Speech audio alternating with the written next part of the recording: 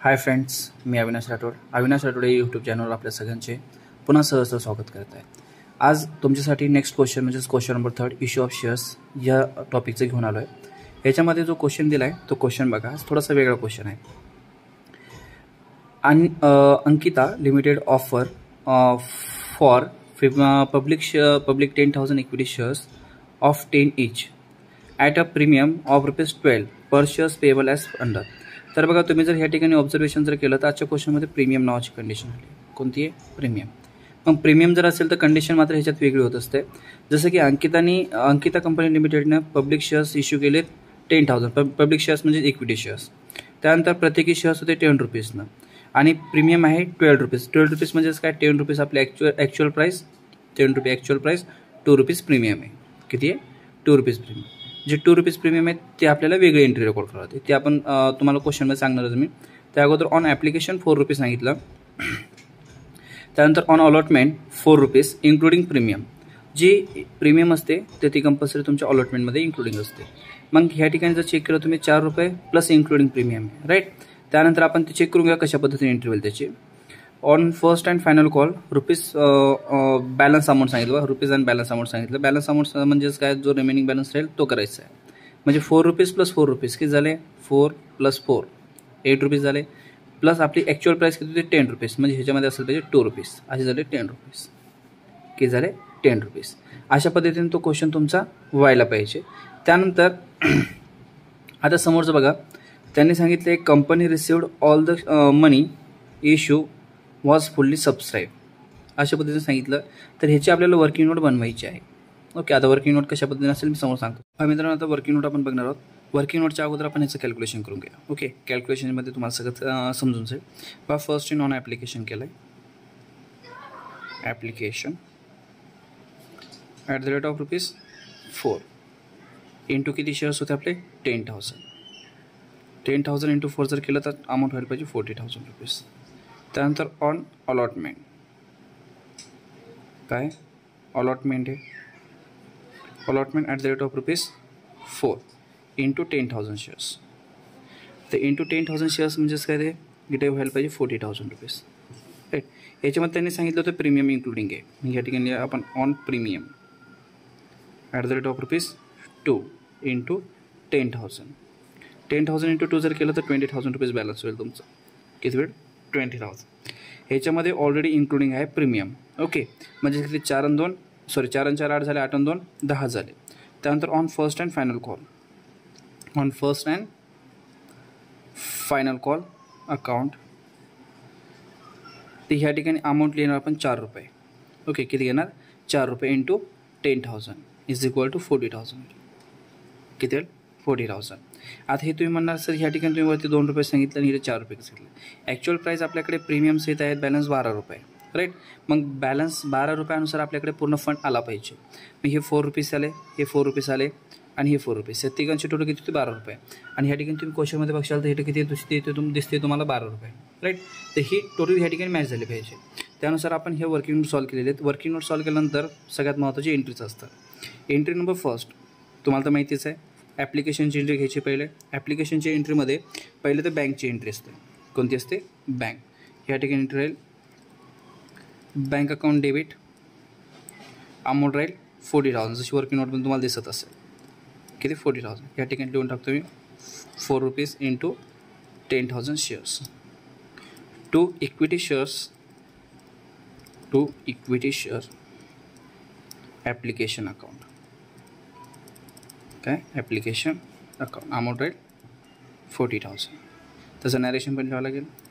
Bing equity shares 10,000 shares ₹4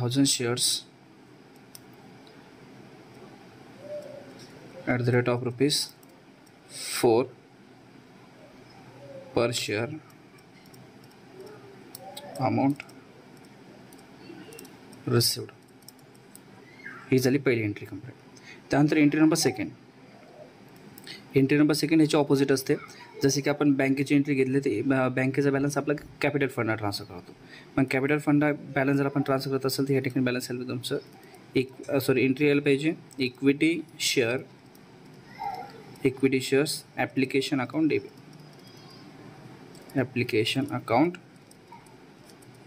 debit. Amount जी वरती घेतली तीच अमाऊंट या ठिकाणी रेकॉर्ड करायची. Okay. To equity share capital account.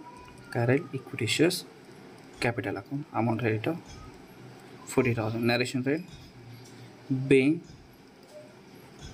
Equity share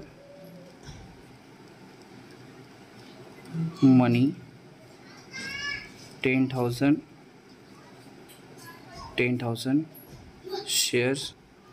shares at the rate of ₹4 money received किंवा amount due. काय असेल? ड्यू असेल. या झाल्या 2 एंट्री फक्त ॲप्लिकेशनच्या. आता घ्यायची एंट्री नंबर 3 अलॉटमेंटची. कोणती घ्यायची? अलॉटमेंटची. तुम्ही इथे बघू शकता एंट्री नंबर 3 अलॉटमेंटची एंट्री रेकॉर्ड करतोय. अलॉटमेंटची एंट्रीमध्ये पहिली equity shares allotment account debit राहील. Equity shares allotment account debit. Amount बघा या ठिकाणी वर्किंग नोटमध्ये आपण लिहून ठेवलेली किती? 40,000 रुपीज. हीच अमाऊंट या ठिकाणी तुम्हाला रेकॉर्ड करायची 40,000 रुपीज. त्यानंतर 2 या ठिकाणी जसं आपण इक्विटी शेअर्स कॅपिटल घेतलं होतं तसंच या ठिकाणी इक्विटी शेअर्स कॅपिटल अकाउंटच रेकॉर्ड करायचं. काय? इक्विटी शेअर्स कॅपिटल अकाउंट किती असेल? 40,000. आणि त्यानंतर ह्याच्यामध्ये प्रीमियम होतं. किती रुपयानं प्रीमियम होतं? 2 रुपयानं. मग या ठिकाणी तुम्हाला लिहावं लागेल शेअर्स प्रीमियम अमाऊंट. ही जी इक्विटी शेअर्सचा बॅलन्स दिला आहे हा ॲक्च्युअली आपला रॉंग झाला आहे. इथं असेल पाहिजे तुमचे ₹2 इंटू 10,000. किती असेल पाहिजे? ₹2 इंटू 10,000 म्हणजे हा बॅलन्स असायला पाहिजे 20,000 आणि इथं असेल ₹2 इंटू 10,000. बॅलन्स होईल 20,000. प्रीमियमचे आपल्याकडे 20,000 शेअर्स 10,000 शेअर्स होते. त्यापैकी 20,000 आले आणि इथं 20,000. या अशी राहील एंट्री नंबर 3. याचं नरेशन आपण शेवटी लिहूया. ओके. एंट्री नंबर 4 याचा बॅलन्स आपण अलॉट केले. तर अलॉट केल्यानंतर बँकेत पैसा आला पाहिजे. त्यासाठी आपण रेकॉर्ड करणार बँकची entry. Bank account debit. Amount राहील 40,000. किती राहणार? 40,000. टू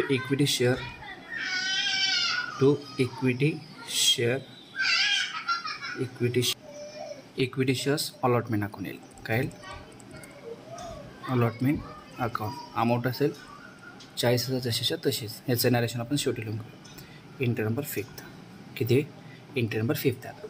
एंट्री नंबर 5 म्हणजेच काय आहेत? या ठिकाणी तुम्ही बघितलं तर first and final call account दिसेल तुम्हाला. First and final call right या ठिकाणी.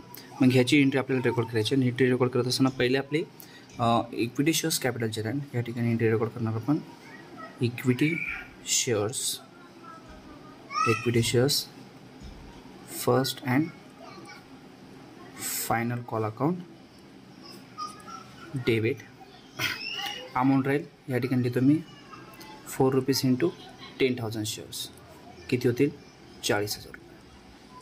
किती? 40,000. And 2 equity shares capital account. कारण 2 equity shares capital account. Amount राहील 40,000. ह्याचं नॅरेशन आपण शेवटी लिहून घेऊ लास्ट एंट्री झाल्यानंतर. Entry number 6. जसा हा बॅलन्स आपण इक्विटी शेअर्स अलॉटमेंट म्हणजे पैसा मागवला आहे म्हणजेच हा इन्स्टॉलमेंट बेसिसनं पैसे येत असतो आपल्याला. आणि इन्स्टॉलमेंट बेसनं जर पैसे येत असेल तर मग इन्स्टॉलमेंटचा आपण रिक्वायरमेंट केली मग तो पैसा आपल्याला शेअर होल्डरमधून मिळत असतो. आणि तो पैसा मिळत असताना या ठिकाणी लिहिणार आपण बँक अकाउंट डेबिट. किती यायला पाहिजे? 40,000 रुपये म्हणजेच 40,000 रुपीज. कसं येणार? ₹4 इंटू 10,000 शेअर्स राईट. आणि या ठिकाणी राहील 2 equity share first and final call. Okay. Amount राहील 40,000. हे झालं तुमच्या एंट्रीज. आता नॅरेशन लिहून घेऊया आपण. एंट्री नंबर 3चं नॅरेशन राहिलं होतं. नॅरेशन असेल being equity shares money 10,000 shares at the rate of rupees 2 money due and equity share money equity shares premium money at the 10,000 shares at the rate of rupees 2 per share money due. पहिले ड्यूची असते, नंतर received amount असते. Okay, हा झाला पहिल्या एंट्रीचं narration. दुसरी entry being equity shares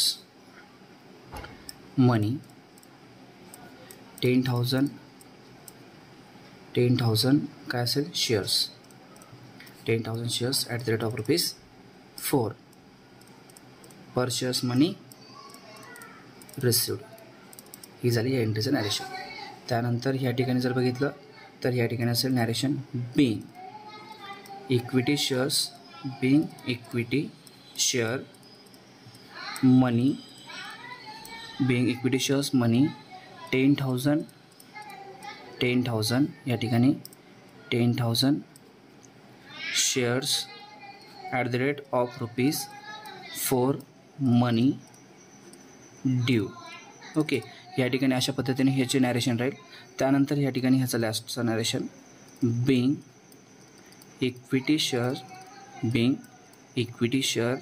money 10,000 shares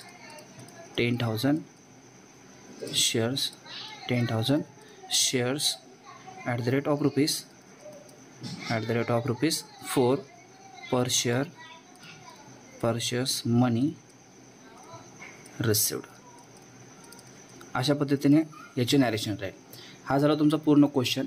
हे question solve करत असताना तुम्हाला कोणत्याही पद्धतीचा काही प्रॉब्लेम जर आला तर इमिजिएटली तुम्ही मला कमेंट बॉक्समध्ये टाकून ह्याचे जे काही प्रॉब्लेम असेल ते तुम्ही सांगू शकता मला. मी त्याचे तुम्हाला सोल्युशन देण्याचं 100% काम करेल. ओके, तर हा प्रॉब्लेम झाला आहे तुम्हाला व्हेरी इम्पॉर्टंट क्वेश्चन आहे.